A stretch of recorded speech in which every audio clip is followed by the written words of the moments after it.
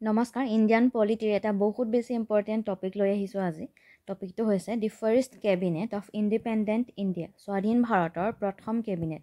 আমি সকলোৱে জানো যে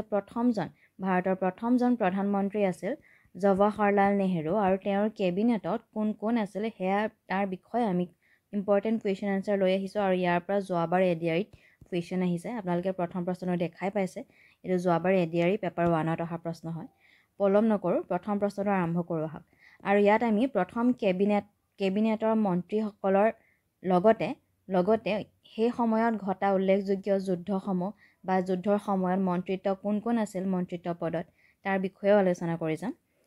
ঠিক আছে প্ৰথম প্ৰশ্নটো চাই লওঁ আহক who is the first law and justice minister of independent India স্বাধীন ভাৰতৰ প্ৰথমগৰাকী আইন আৰু ন্যায় মন্ত্ৰী কোন আছিল এইটো যোৱাবাৰ ADRE পেপাৰ 1ত আহি গৈছে মই কিছু সময় ৰৈ দিম আপোনালোকে প্ৰথমতে কৰি যাব ইয়াৰ কাৰেক্ট আনসাৰটো হ'ব doctor Bhimrao Ambedkar option number D BR Ambedkar হ'ব শুদ্ধ উত্তৰ তেখেত আছিল প্ৰথমজন ল and justice minister in the first cabinet of Jawaharlal Nehru আৰু তেখেতে এই পোষ্ট 15 আগষ্ট আমাৰ দেশ যেতিয়া স্বাধীন হৈছে 15 আগষ্ট 1947 পৰা 6 অক্টোবৰ 1951 এই পদত তেওঁ অধিষ্ঠিত আছিল ঠিক আছে ইয়াৰ পাছৰ প্ৰশ্নটো লৈ যাব who was the first foreign minister of free India স্বাধীন ভাৰতৰ প্ৰথমজন বৈদেশিক মন্ত্ৰী কোন আছিল অপশ্যনসমূহ চাই ল'ব ফৰেইন মিনিষ্টাৰ বা মিনিষ্টাৰ অফ এক্সটাৰ্নেল এফেয়াৰ্ছ বুলিও আহিব পাৰে মই লিখিয়ে দিছোঁ মিনিষ্টাৰ অফ এক্সটাৰ্নেল এফেয়াৰ্ছ বুলিও আহিব পাৰে পৰীক্ষাত বা চমুকৈ ফৰেইন মিনিষ্টাৰ বুলি ঠিক আছে অপশ্যনসমূহ এবাৰ চাই লওক আৰু তেখেত হৈছে ভাৰতৰ প্ৰথমজন প্ৰধানমন্ত্ৰী গতিকে কি হ'ব নিশ্চয়কৈ আপোনালোকে গম পাইছে শুদ্ধ উত্তৰটো হ'ব জৱাহৰলাল নেহৰু তেখেত প্ৰথমজন ফৰেইন মিনিষ্টাৰ পদতো আছিল আৰু তেখেতে এই পজিশ্যন মনত ৰাখিব 17 বছৰৰ কাৰণে এই পোষ্টত তেখেত আছিল এইটো বহুত বেছি ইম্পৰ্টেণ্ট হয় আৰু গতিকে তেখেতক longest serving foreign minister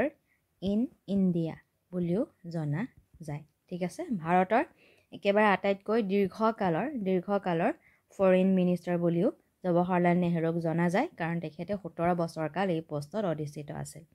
নিশ্চয় বুজি পাইছে ইয়াৰ পাছৰ প্ৰশ্নটো লৈ যাব who was the prime minister of India during ইণ্ডো-পাক war in 1965 1965 Bharat পাকিস্তানৰ যুদ্ধৰ সময়ত ভাৰতৰ প্ৰধানমন্ত্ৰী প্ৰাইম মিনিষ্টাৰ কোন আছিল সুধিছে অপশ্যনসমূহ এবাৰ চাই ল'ব যি 1965 ইণ্ডো পাকিস্তান ৱাৰ হৈছিল তাক ছেকেণ্ড ইণ্ডিয়া পাকিস্তান ৱাৰ বুলিও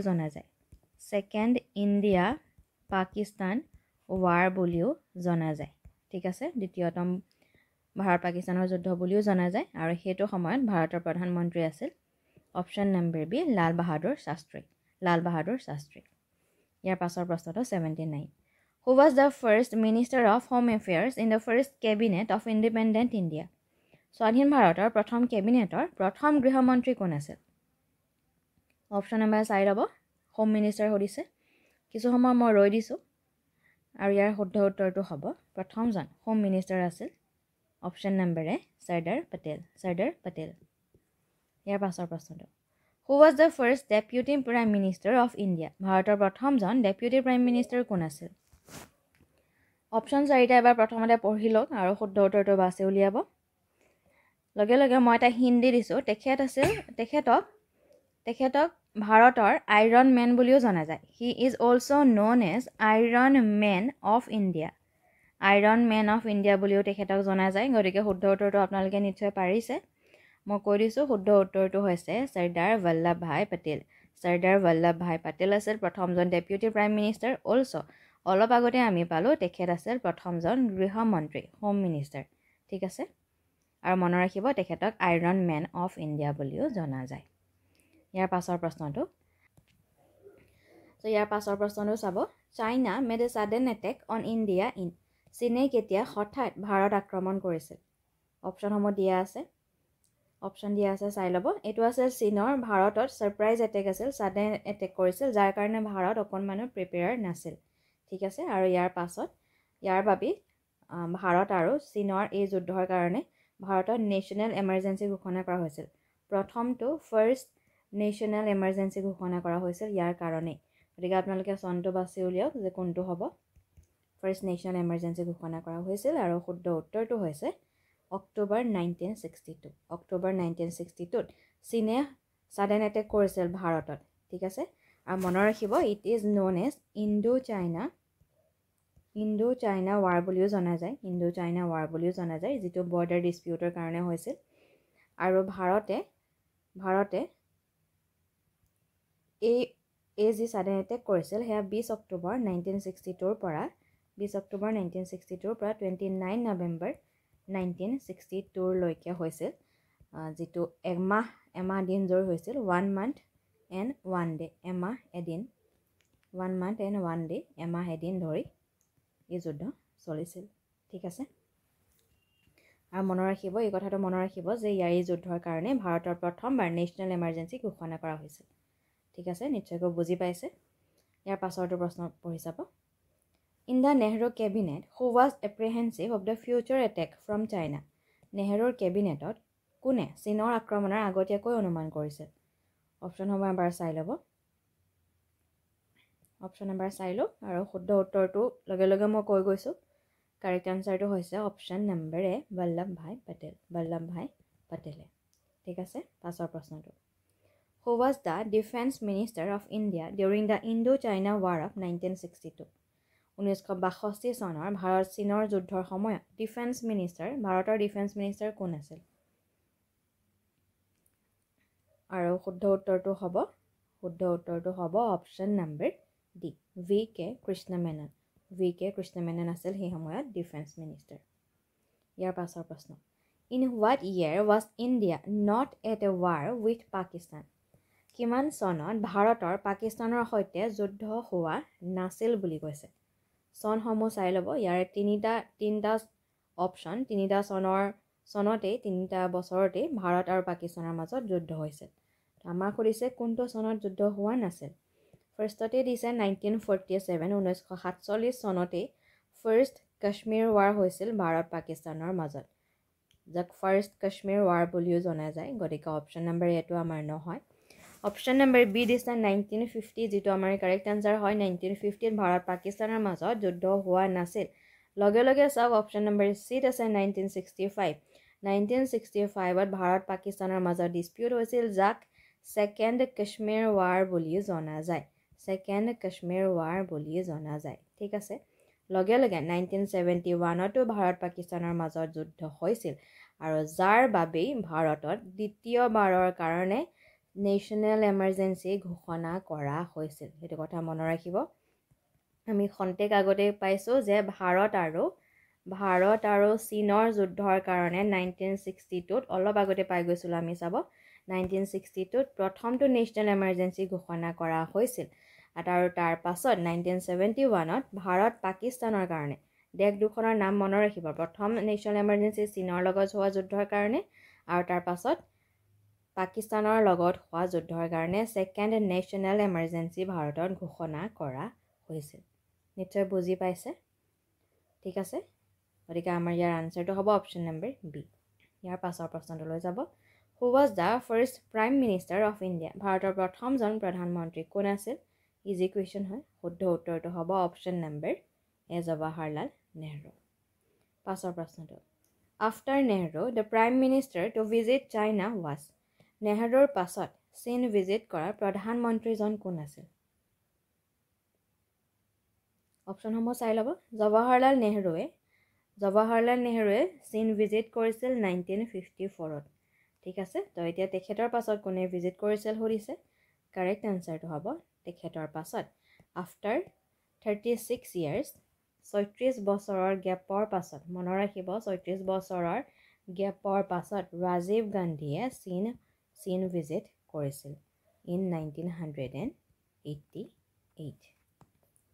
এইটো 36 নহয় 34 ঠিক আছে মনত ৰাখিব প্ৰধানমন্ত্ৰী জৱাহৰলাল নেহৰুৱে চীন ভিজিট কৰিছিল 1954 আৰু তাৰ পাছত ৰাজীৱ গান্ধীয়ে 1988 চীন ভিজিট কৰিছিল আৰু এই গেপটো মনত ৰাখিব 34 বছৰৰ পাছত 34 ইয়াৰ্ছৰ গেপৰ পাছত ঠিক আছে নিশ্চয় বুজি পাইছে ইয়াৰ পাছৰ প্ৰশ্নটো 87 number name the war fought between India and Pakistan in 1999 1999 চনত ভাৰত আৰু পাকিস্তানৰ মাজত হোৱা যুদ্ধখনৰ নাম কি হয় কি যুদ্ধ হৈছিল ভাৰত পাকিস্তানৰ মাজত দিয়া আছে Kashmir war Kargil war Indo পাক ৱাৰ আৰু নান অফ দিছ আৰু শুদ্ধ উত্তৰটো হ'ব 1999ত ভাৰত পাকিস্তানৰ মাজত কাৰ্গিল ৱাৰ হৈছিল কাৰ্গিলৰ যুদ্ধ হৈছিল আৰু এই যুদ্ধ 2 মাহ 2 months 3 weeks and 2 days 2 মাহ 3 সপ্তাহ আৰু 2 দিন ধৰি চলিছিল যিটো মেৰ 1999ৰ পৰা জুলাই 1999 লৈকে সংঘটিত হৈছিল ঠিক আছে সো ইয়াৰ পাছৰ প্ৰশ্নটো হ'ব কেবিনেট মিন্স কেবিনেটৰ অৰ্থ কি হয় অপচন পঢ়ি চাব আৰু কাৰেক্ট আনসাৰটো হ'ব cabinet means মিনিষ্টাৰ্স with cabinet rank option number B হ'ব আমাৰ কাৰেক্ট আনসাৰ পাছৰ প্ৰশ্নটো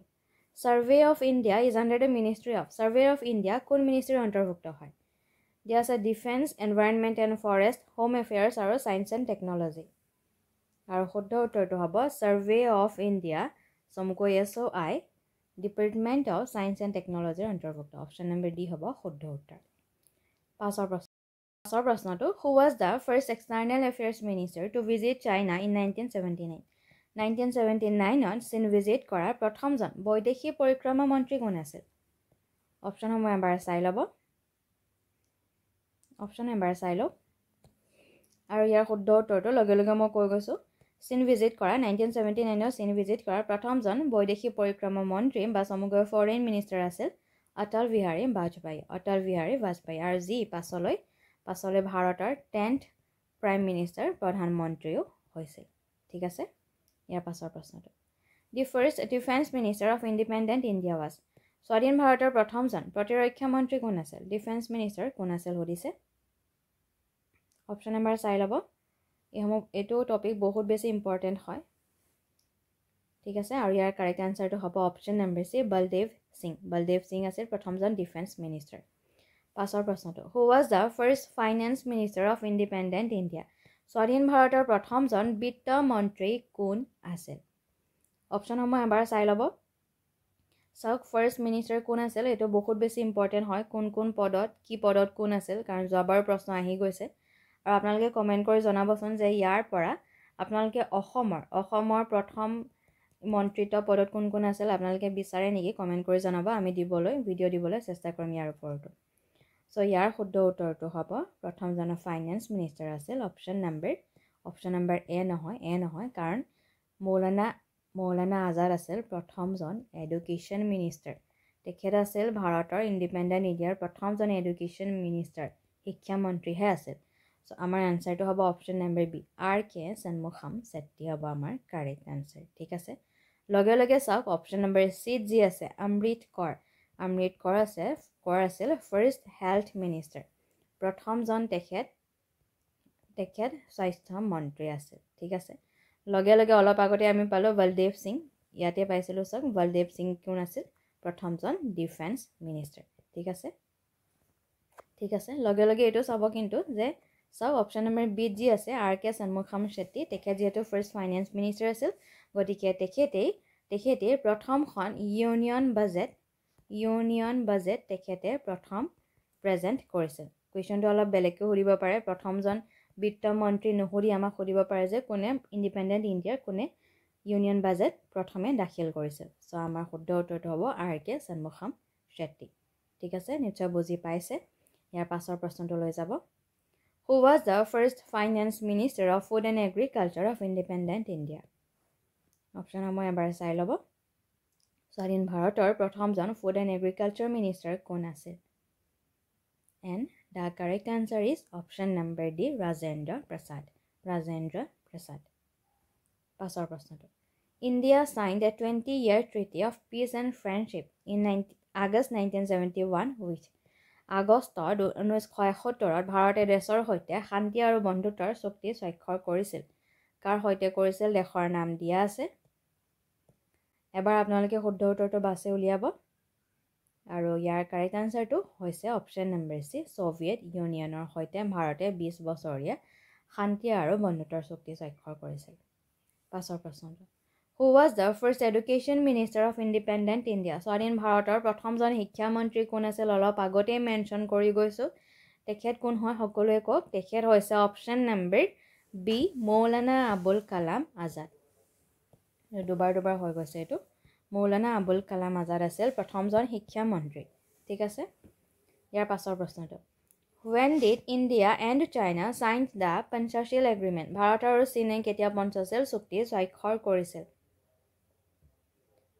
আৰু শুদ্ধ উত্তৰটো হ'ব ভাৰত চীনে পঞ্চশীল চুক্তি স্বাক্ষৰ কৰিছিল 29 এপ্ৰিল 1954ত অপচন নম্বৰ বি হ'ব শুদ্ধ উত্তৰ ইয়াৰ পাছৰ প্ৰশ্ন 97 number Who was the first Minister of Labor of Independent India? ভাৰতৰ প্ৰথমজন Minister of Labor শ্ৰম মন্ত্ৰী কোন আছিল এবাৰ আপোনালোকে প্ৰথমতে ভাবি চাওক আৰু লগে লগে মই কৈ গৈছো শুদ্ধ উত্তৰটো হ'ব option number D Jagjivan Ram আছিল প্ৰথমজন Minister of Labor পাছৰ প্ৰশ্নটো Archaeological Survey of India is an attest office of the Department or Ministry of Archaeological Survey of India কোন মিনিষ্ট্ৰী আৰু বিভাগৰ অন্তৰ্ভুক্ত হয় যে কালচাৰৰ অন্তৰ্ভুক্ত হয় টুৰিজমৰ সায়েন্স এণ্ড টেকনলজি নে হিউম্যান ৰিসোৰ্স ডেভেলপমেন্টৰ অন্তৰ্ভুক্ত হয় সুধিছে আৰু শুদ্ধ উত্তৰটো হ'ব ই আছে মিনিষ্ট্ৰী অফ কালচাৰৰ অন্তৰ্ভুক্ত অপচন নম্বৰ এ কালচাৰ হ'ব শুদ্ধ উত্তৰ ঠিক আছে পাছৰ প্ৰশ্নটো Neighborhood first policy in India's foreign policy is initiated by whom? ভাৰতৰ foreign policyত কোনে neighborhood first policy আৰম্ভ কৰিছে অপচন নম্বৰ পঢ়ি চাব যে কোনে ভাৰতৰ foreign policyত কোনে প্ৰথমে neighborhood first এই policy আৰম্ভ কৰিছে আৰু শুদ্ধ উত্তৰটো হ'ব অপচন নম্বৰ ডি নৰেন্দ্ৰ মোদীয়ে এই পলিসি নেইবাৰহুড ফাৰ্ষ্ট পলিসি আৰম্ভ কৰিছে পাছৰ প্ৰশ্নটো Who was the first Minister of Health of Independent India? স্বাধীন ভাৰতৰ প্ৰথমজন স্বাস্থ্য মন্ত্ৰী হেল্থ মিনিষ্টাৰ কোন আছিল অপচন নম্বৰ পঢ়ি চাও খন্তেক আগতে তেখেতৰ নামটো মই মেনশ্যন কৰি গৈছো যদিহে নিশ্চয়কৈ মনত আছে বুলি ভাবিছো এবাৰ আপোনালোকে অপচন পঢ়ি চাওক আৰু শুদ্ধ উত্তৰটো বাছি উলিয়াব আৰু আমি আশা কৰিছো যে আপোনালোকে ভালকৈ প্ৰিপাৰেচন চলাই আছে আৰু লক্ষ্যটক চেনেলটোৰ পৰা সকলোলৈকে বেষ্ট উইশেছ আছে আৰু ভালকৈ প্ৰিপাৰেচন চলাই যাওক আমি যিমান পাৰো ভিডিঅ'সমূহ টাইমলি আপলোড কৰিবলৈ চেষ্টা কৰিম বাকি আপোনালোকে প্ৰিপাৰেচন চলাই যাওক আৰু ইয়াৰ শুদ্ধ উত্তৰটো হ'ব অপচন নম্বৰ এ অমৃত কৌৰ আছিল প্ৰথমজন হেল্থ মিনিষ্টাৰ ঠিক আছে গতিকে আজিৰ ভিডিঅ'টো আছিল ইমানেই আৰু ভিডিঅ'টো শেষলৈকে চোৱাৰ বাবে সকলোকে ধন্যবাদ জনাইছো